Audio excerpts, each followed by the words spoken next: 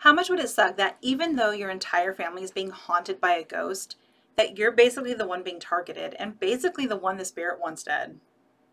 Welcome in, everybody. My name is Jen, better known as Anju, and you are watching super short stories of real haunted places.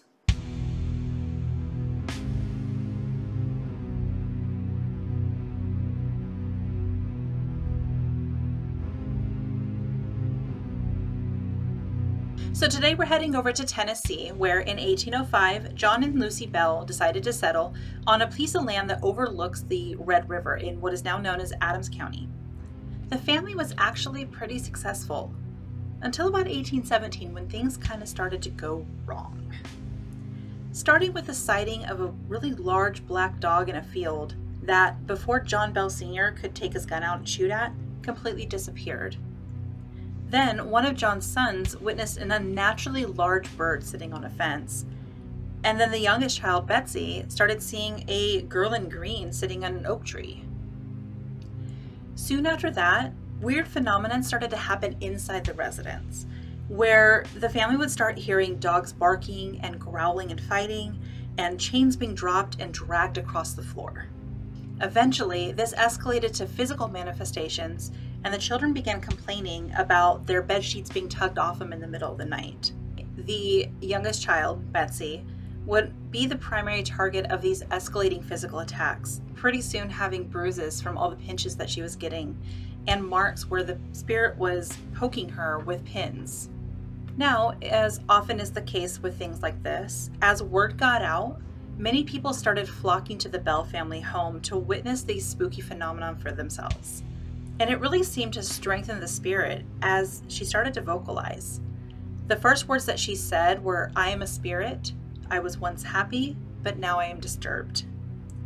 Eventually, she revealed herself to be a woman by the name of Kate Batts, and she claimed that she was disturbed because the Bell family had settled on cursed Native American land. Well, it wasn't long until Kate started having full-on conversations with members of the household.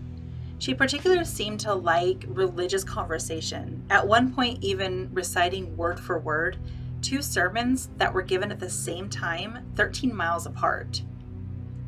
What's even more humorous and maybe a little disturbing about this ghost is that sometimes she would leave the Bell family home for a short period of time, only to return and share the gossip about the neighbors' activities. So great, not only do I have to worry about ghosts watching me shower, I have to worry about what they're telling my neighbors. Cool. So anyway, even though Betsy seemed to be the primary target of the ghost malice, it really was old Jack she didn't like, which was the name that she gave John Bell Sr. And it was actually kind of interesting because apparently she really took a liking to Lucy, even calling her like the perfect woman. That's some high praise if you ask me. Now, maybe the spirit was a little angry at John because he was 32 years old when he married Lucy, who was only 12. I know it's a sign of the times, but hey, still weird. Anyway, the Bell Witch, as she came to be called, seemed to make good on her promise, as over the course of the 3 years that she was active, John started getting weaker and weaker, and they didn't have a reason why. Finally, in 1820, he died from poisoning. The witch claimed this as a victory, even going so far as to interrupt the mourners by singing drinking songs. I mean, I guess trolling didn't start with the internet? Now, an interesting side note.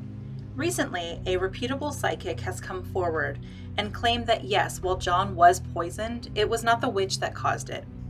It was actually a Bell family slave who was angry at John because he was unable to protect Betsy from an ongoing sexual abuse by a family member. Now, the ghost hung around until probably middle of 1821, when she announced her intention to leave, but that she would return in 1828, a promise that she actually made good on. But by that time, John was dead, Betsy was out of the house, and Lucy and her remaining 2 sons refused to acknowledge the witch's presence. So she left. But where did she go, and where did she come from? Many people claim that the cave that's located on the Bell property is actually a portal to the underworld, and that is where the Bell Witch came from. Now, if you're feeling brave, you can actually tour this cave. It's open usually during the summers and, of course, in October.